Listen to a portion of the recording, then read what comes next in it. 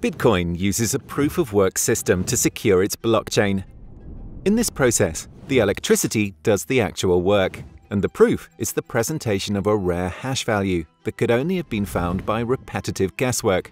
The blockchain consists of blocks of transactions, and each block has a unique hash function. A newly created block has the previous hash linked to it, forming a chain of blocks. The miners work together towards guessing the unique hash. When a miner finds the correct hash, other network members verify it, then move on to a new hash, and the process repeats. On average, mining a block takes the entire network 10 minutes. The Bitcoin network is open 24 hours a day, 7 days a week, 365 days a year. Why is this energy-intensive system needed to secure the blockchain? First, we must have clarity between what Bitcoin is and what it is not. The Bitcoin blockchain is used as a final settlement system, like Fedwire, not as a payment system like Visa or PayPal. The energy expanded delivers the final settlement without the need for a centralized party. Most Bitcoin transactions happen outside the main blockchain, on cryptocurrency exchanges, the Lightning Network, and retail payment systems. These are all considered second-layer payment options on top of the actual Bitcoin blockchain. From time to time, the second-layer payment systems will go to final settlement on the blockchain.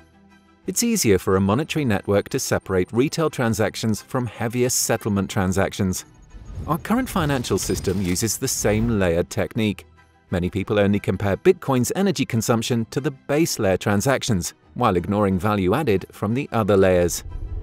Now that we know the Bitcoin blockchain is a final settlement layer, let us understand the role electricity plays in this system.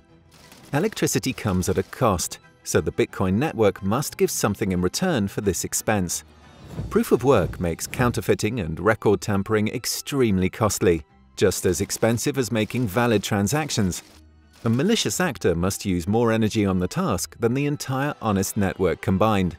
So when someone says, Bitcoin uses more energy than Switzerland, this would also mean that if Switzerland used all of its electricity supply to mess with Bitcoin's transactions, it wouldn't come close to changing anything. This security is necessary for a global, freely available, politically independent monetary system. The ability to resist country-sized attackers is an incredible feature, not some bug that needs fixing. Now with that, we can finally talk about the heart of this video. The entire debate around Bitcoin's energy usage rests on whether one recognizes the need for a freely available alternative monetary system that's not in the grasp of any centralized party. The people who use the Bitcoin network believe it provides more value than the system's energy expended. If Bitcoin serves no purpose and is a bubble, then surely no one will have incentives to pay its electricity costs over time, and it will die, taking its consumption with it. Right now, only you can decide if Bitcoin energy consumption provides value, and you can vote by using the network or not. If you enjoyed this simple breakdown of Bitcoin's energy consumption, don't forget to subscribe, since our next video will cover the impact Bitcoin mining has on the environment.